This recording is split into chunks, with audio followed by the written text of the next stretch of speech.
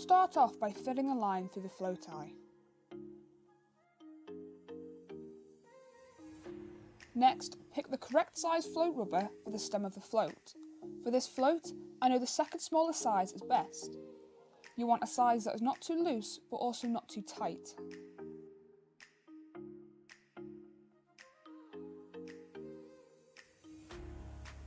Cut off 3 small pieces of rubber, with one being slightly longer than the others, which will sit at the end of the float stem.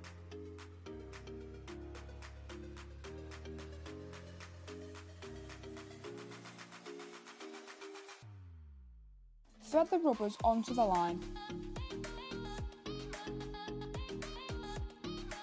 then onto the stem. Slide one just under the float body, one in the middle of the stem, and the longer piece hanging just over the end of the stem. Make sure the line isn't wrapped around the stem and is in line. Slide the float up the line. Grab the relevant shot you need for your float. For this, 5 number 10s is perfect. The size and amount of shot you need will depend on the float and what you're using it for. For me, pliers make putting the shot on the line easier.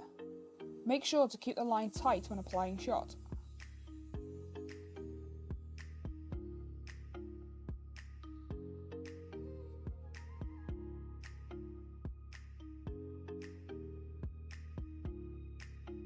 Slide the shot up to allow room to tie your hook length loop.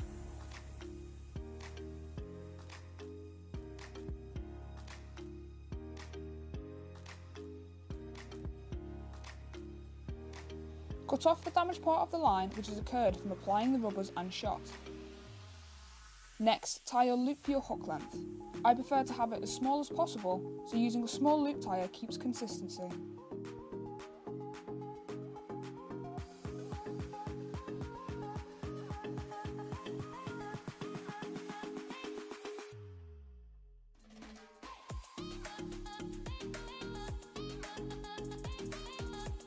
Place the shot in the pattern you want. For this rig, I want a strung out bulk right above the hook length.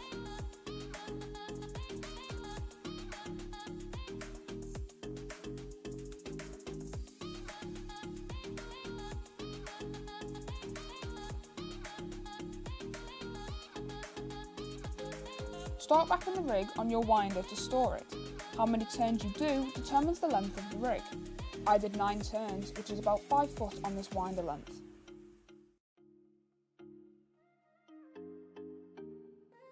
Give yourself half a turn, then tie your Dacron loop.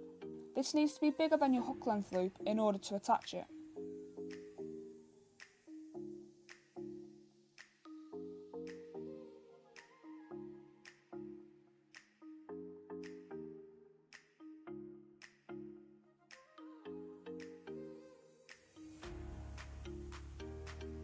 Make sure you cut off the correct tag end too. You don't want to cut off the loop from the rig.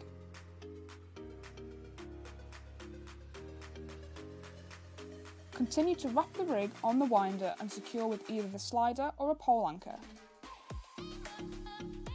And there you have a pole rig all tied up and ready to go.